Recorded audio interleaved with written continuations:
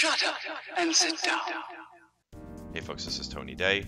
What I'm going to be doing today is taking a look at some media options and the Ursa 12K, at least with the information that we have available to us on what the bitrate is going to be for the full sensor at 24 frames per second. Now I'm making this video because I want to make sure that I clarify not only the factual stuff about these cards and media, but also about my feelings about this kind of stuff, so that you understand me and why I would make the decisions I would make if I was going to be getting this camera.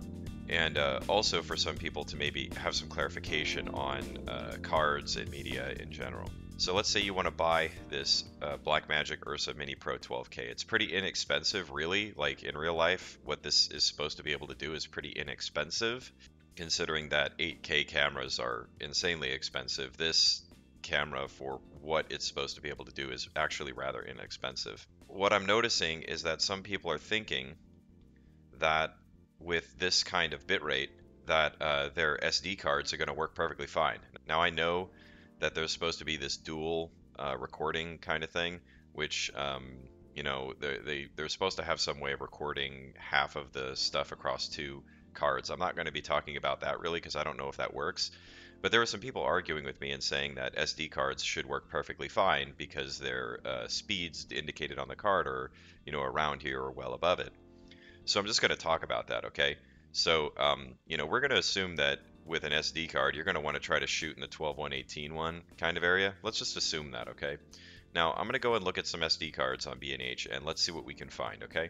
All right, so I did a search for SD cards on B&H, and in here I chose SDXC and UHS-2. So let's just see what we got. At the top here, we're seeing a Sandisk 64 gig Extreme Pro UHS-2. And look, it says on the front there, 300 megabytes a second. So let's click on this. Check that out, 300 megabytes a second.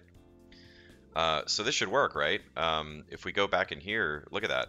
300's bigger than 241 and 160 and 241 and 180, right? So this should be fine. Not quite. Okay, not quite. Let me show you why. So with this card, you see this 300 MBS. The thing is that it doesn't tell you what that is. This number, in my opinion, is almost useless for what we do in video production because this number is usually not what we need, okay, to understand how this card is going to perform. So let's try to find out what this number is supposed to mean, okay? So let's go to the specs. And if we look at the specs here, it says data transfer, okay? Read speed, 300 MBS, maximum burst. See that? This is only, the 300 indicated on the disk is only the read speed. So it is completely useless to us to know if the data rate, the speed of the card basically to get information into it, is going to even work for us. Write speed 260 MBS, maximum burst, it says. So this means that if you were writing, say, photos, and it was, you know, chunks of information going in, the maximum amount that it can hit is 260, okay? But in video, this isn't the most important thing, okay? We need to know if we're ever going to get dropped frames, okay? The way we know that is to know what the minimum write speed is. What we need to know is at what point is our video feed going to be interrupted based on what information can possibly go into it. Is there a bottleneck? How small is the bottleneck? And will our data actually get through? Now you see this, write speed 30 MBS, 30 megabytes a second, minimum. This means that the write speed is only guaranteed, at least based on the spec sheet for this disk here, the write speed is only guaranteed to stay 30 megabytes a second at the highest, okay? It means that it will never drop below this 30. But again, if we go back to our data rates, we've got 160 here. So since this number, 160 megabytes a second, see, MBS, okay, this isn't megabits, this is megabytes. These are huge files, even at 18.1. These are 160. This is going to be shoving in 160 megabytes per second into that disk. This 30 is way, way less than 160, okay? it means that you'd have to sustain it up in this, more upper speed, which is not going to happen.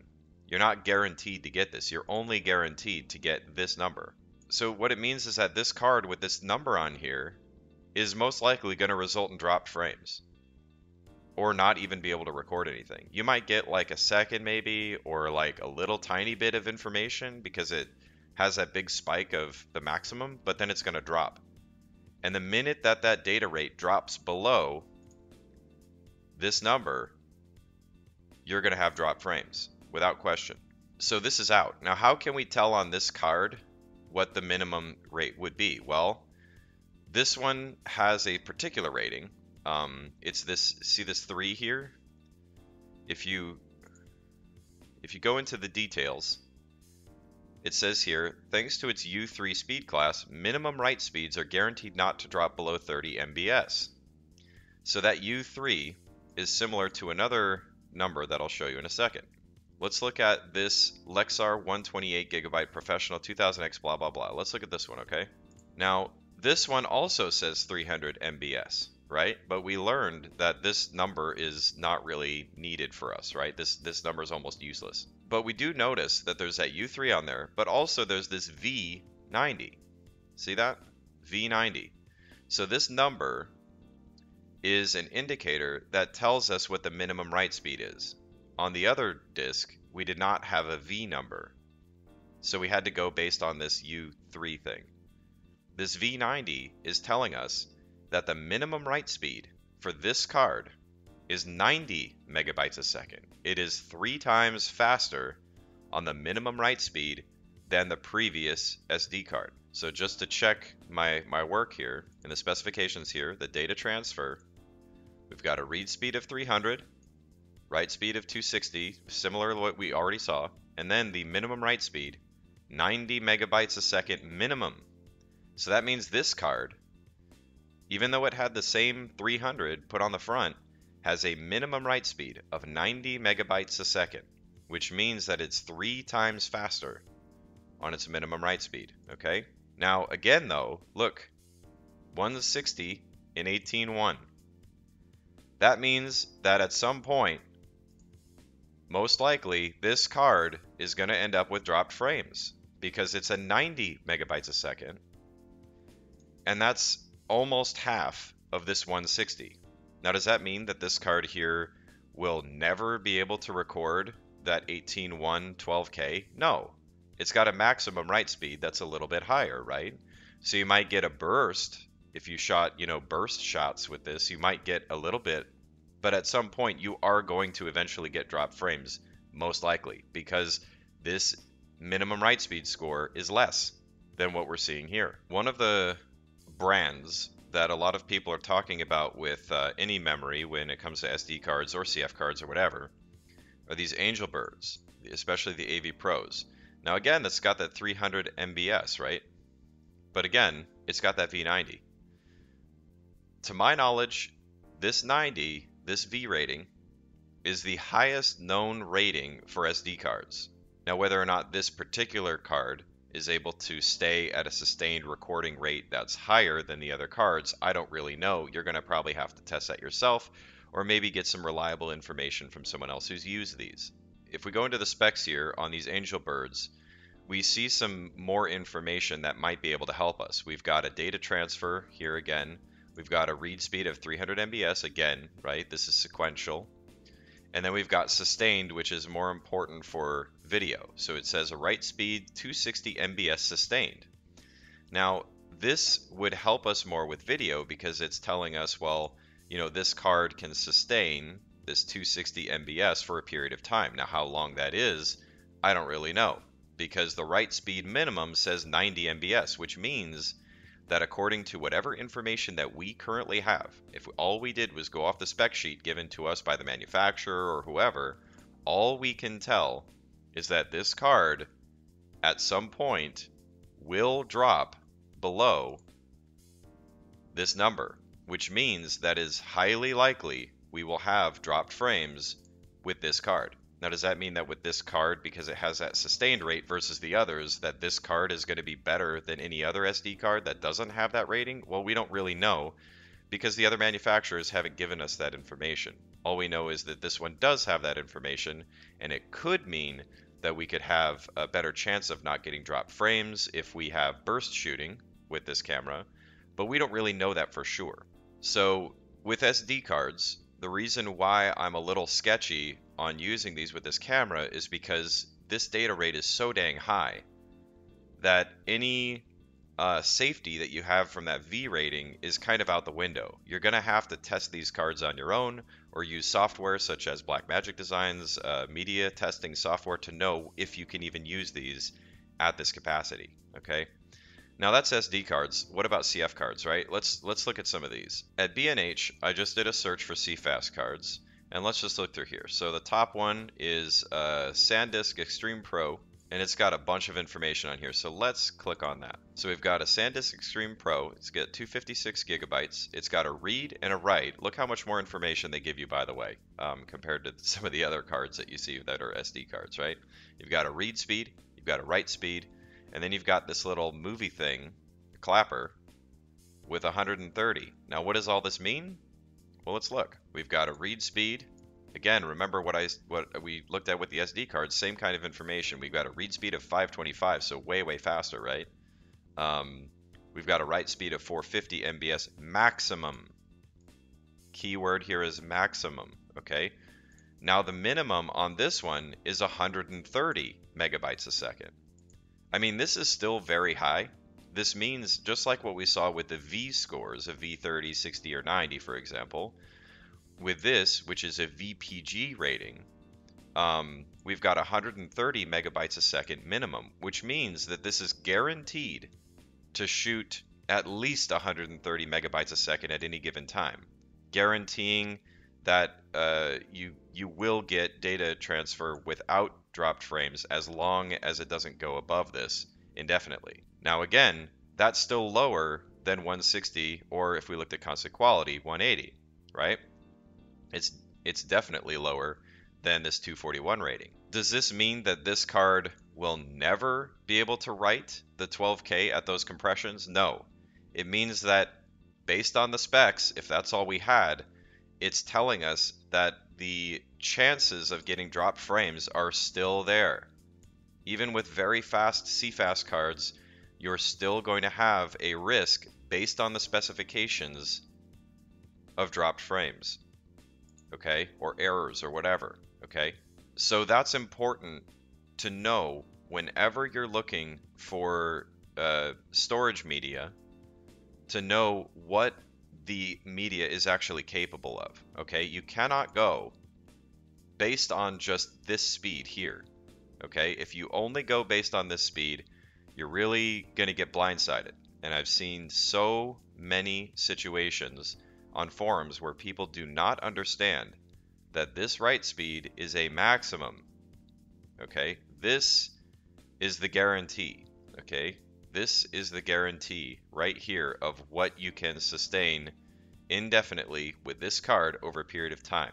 Okay, so here's another one of these angel birds. Again, these are the ones that a lot of people talk about as being extremely fast for video production. This one is very bare bones on what the actual numbers are, so you're gonna actually have to go through and look at this, the specifications, to really understand. So let's hit the specs again, and notice here it's got a read and a write speed for sequential and for sustained. Now, what bothers me is that there's a lack of a minimum amount. There's no VPG rating for some reason. I'm not sure why, but it gives us a 430 MBS sustained. Now, does having this number tell us that this card is likely to give us a more steady recording and possibly not have drop frames compared to the other card that we looked at? Maybe, but you know, the other card doesn't have this, so it's hard to know, okay? But because this doesn't have a minimum rating, it's hard for me as a buyer to go, okay, I want this one, okay? Because I don't have that benchmark to compare. And I'm very, very conservative when it comes to media. The easiest way to screw up a shoot and to get fired is to buy the wrong media, where you ruin a shoot, okay? So, you know, this company, it would be better if you had, in my opinion, a rating here to let us know what the minimum was. At least give us a manufacturer minimum, You know, if you can't give us the VPG for some reason, but give us a manufacturer minimum, that would help me out, especially when looking at how high these data rates are. I mean, these are extreme, okay? These are huge.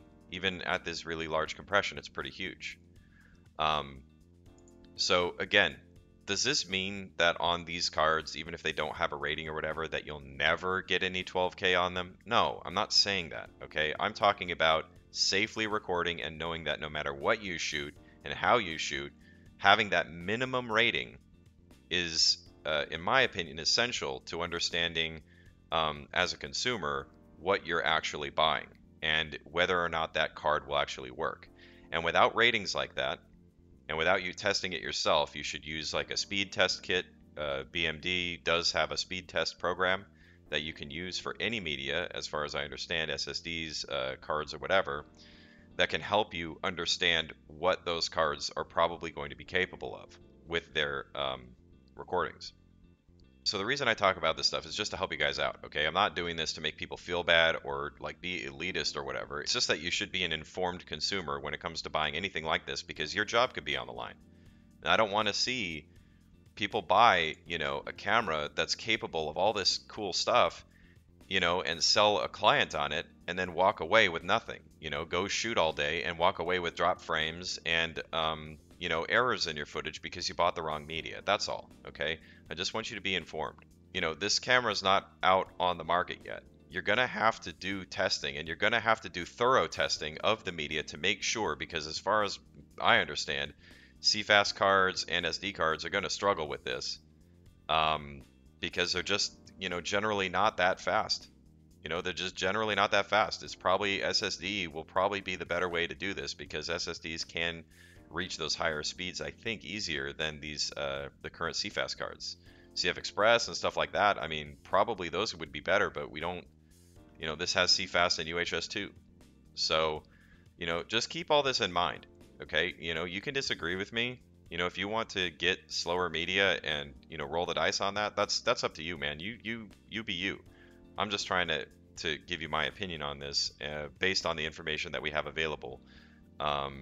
So that, you know, we can be a little bit more informed when it comes to getting media. Okay, I hope you enjoyed this. Give me a like if you liked it. Let me know what you think below, and I'll see you next time.